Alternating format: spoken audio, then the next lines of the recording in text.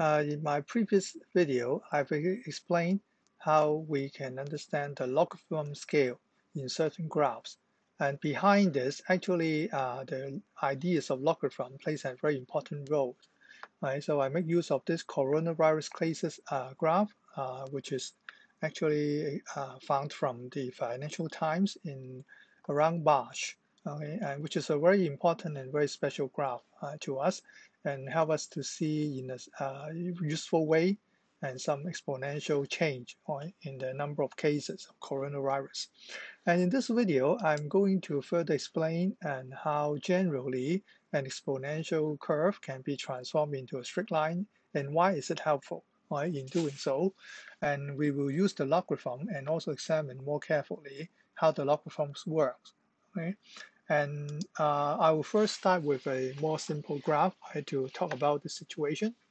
And let's look at the general case of an exponential graph. And let's see the x here still stands for number of days, okay, which will be, let's say 0, 1, 2, 3, 4, and so on. Okay, and then for the y value here, we assume this to be the number of coronavirus cases, okay, accumulated in time, and which is an exponential change and exponential increase. Okay, so let's say if we start with 100 as the base value, that means in the day 0 when you start recording there are 100 cases, right?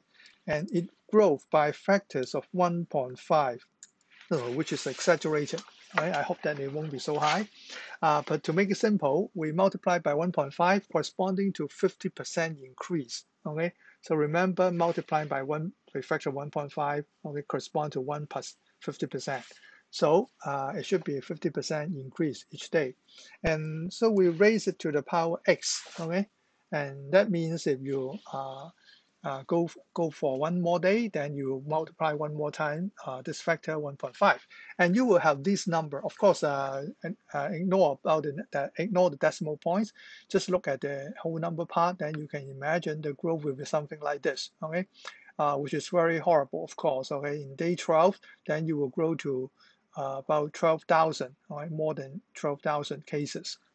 Now, if of course, if you look at the graph, it will be an exponential graph. Okay, so this is the graph, and what you see in exponential situation.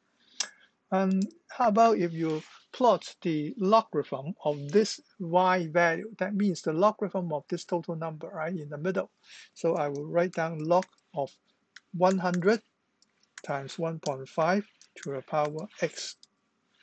Okay, okay. And so be careful, this is the log of the number in the middle. And so that means 100, log 100, you have 2. Or on the other hand, that means 10 to the power 2 becomes 100. Okay. Similarly, 10 to the power 2.176, something like this, you will have 150. So all this column, the third column, will be the logarithm of the middle column, the total number.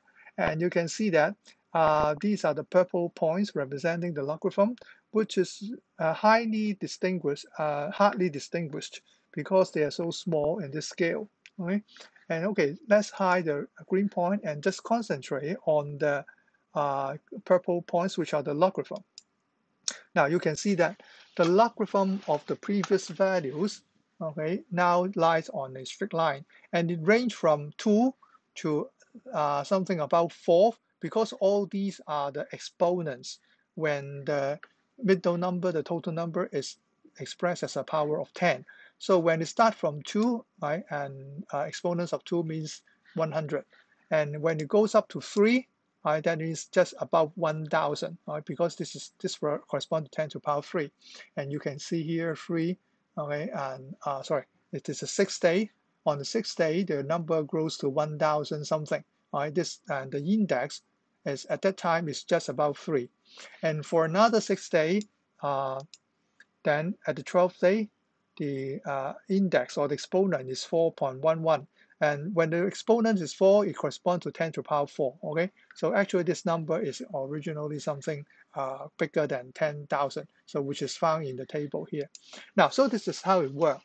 And so by, for instance, concentrating on exponents, you can see more clearly how the numbers are growing regularly on a straight line. Although originally, right, you don't forget that originally it is actually an exponential curve, right? But sometimes it is easier for us to read if you understand the meaning of exponents or logarithm, and then particularly can help us to easily identify any kind of exponential growth if the points are lying on a straight line, in this case of logarithm. And maybe we can look at a little bit more details about the way these purple points are generated. And in fact, we are actually calculating these values, okay, 100 times 1.5 to the power x, right? But the logarithm. So this red line actually shows continuously, okay, these values. If x is taken to be any values, not just the integers, then there will be any points on this red line, okay? Now, it may be very difficult to read this expression, but if you understand the properties of logarithm, then you will find that it is just the same as the logarithm of 100 plus the logarithm of 1.5 to the power x. And in fact, the power x should be here. Okay, then you can see the correct relation. You can even further simplify it because this log 1.5 to the power x is the same as x times log 1.5. Okay, so I just take it away. Okay, so these two expressions are actually the same, but in the second expression, you can see more clearly why the pattern is linear, because it's just a variable x, which is the day, in our case, in our example here is the number of days, times a constant log 1.5 plus another constant log 100. And log 100 is also the y-intercept of the straight line at the same time, okay? And don't forget that 1.5 is the factor determining the exponential growth, right? So it is a growth based on the factors of 1.5 each day. But in this graph, it is just the constant log 1.5, which is also the slope of this straight line. And this explains why the number of cases of coronavirus, okay, if they're in the exponential curve, and will be transformed into a straight line if you take the logarithm and plot the logarithm against the x value, which is the number of days. Okay, now let's look at maybe a more general case. You can, if you're interested, you can go to my GeoGebra file here to also study this more general case. In this graph, in this page, I put together two graphs in parallel so that you can compare directly. On the left here, you have the original graph and also the number of days and the x-axis and the number of coronavirus cases on the y-axis. I have 2 points marked here, okay, representing and day 10 you have 220 cases, day 16 you have 500 cases, but you can take away the curve, and then maybe you don't know whether it is actually an exponential curve, but you can imagine if it is growing exponentially, what happened to later days like 20, 25, how far will it go? Okay, and how can you tell? For example, if you have a point C, okay, in representing a maybe later case, do you think if it is exponential growth, okay, and then in the day 25, the cases will be 1,000 or more? Would it be 1,400, something like this? Now, it's very difficult to tell whether this 3 points is lying on an exponential curve. But on the other hand, it may be easier if you turn it into logarithm. So on the right, here is another graph. While the vertical axis here represents the logarithm of y, okay, y values on this graph, and if you take the logarithm, it becomes the values on this graph, okay? So this graph plots the logarithm of the y value of the original graph. And you can see that, as we explained earlier, if ABC is lying on a straight line, then this original graph will be exponential growth. So let's have a check. And so this point C is below exponential, and actually at the same time, this point C is this C prime is actually lower than the lines joining A and B. Okay? And so you can see more clearly how they are matching each other, right? Whenever you put a point on the same horizontal exponential graph, then this point here should be on a straight line, okay, through the point A and B in the logarithm graph. And so you can see the relation, which I put down here, okay, corresponding to this relation, y equal to k times c to the power x. You can even find out k and c, that means the constant here in this straight line graph, because once you plot the logarithm of the values or in this graph, based on the slope, you can find out log c.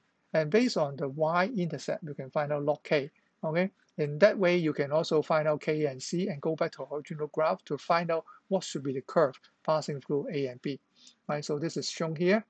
And so in this case, the y-intercept is 1.75 and the slope is 0.06, right? Correspondingly, the factor is 1.15, okay? The growth factor is 1.15 and the constant at the beginning is 56. That means around here, 56 case at the beginning. Now you can even do other comparison. If you pick up 2 other points on this graph, okay, you may wonder, how about in another city, if you have this situation in day 10, you have 600 cases, and then day 15, you have 1,000 cases. Do you think it is growing more rapidly than the original one or less rapidly? How can you see? In the exponential situation, it's not that easy to imagine or estimate, right? But if you put it back into the straight line graph here, or in the logarithm case, then you may be able to distinguish it, right, more clearly. Now you can see this red line is not so steep as the green line. So correspondingly, this graph, right, has a factor 1.11, which is less than 1.15. Okay, so these two curves seems to be very close to each other, but the straight line graph here tells you a different slope, which is much easier to distinguish. Right, so you can try to check it. For example, when will they be parallel? Okay, that means when will these two factors be the same? So this can also be compared directly. And this is the very important use of the logarithm, in this case, telling you how the original values are behaving exponentially or not. Now, finally, if you want to actually read carefully the original values of y on the same graph, you can do this transformation, right, on this axis. Right? Don't forget that if you see 2 on the log scale, that means the original values is 100. If you see 3 on the log scale, the original values is 1,000. Okay, and this is also the way the original graph that I shared with you, okay, and show this. Okay, remember this original graph from Financial Times, they don't show the logarithm directly, right? In fact, they show the original value represented by the logarithm, right? Although the positions of these values on the line is put according to the logarithms of the values, okay? So maybe you can make use of these few graphs to help you to understand more carefully how the logarithms work and why it's useful in many of our cases, right, where we are reading scales like this or reading a range of numbers which is very big and difficult to comprehend the ratios among them, right, in an easy way. So I hope that you can gain something useful from this videos. Okay, bye-bye.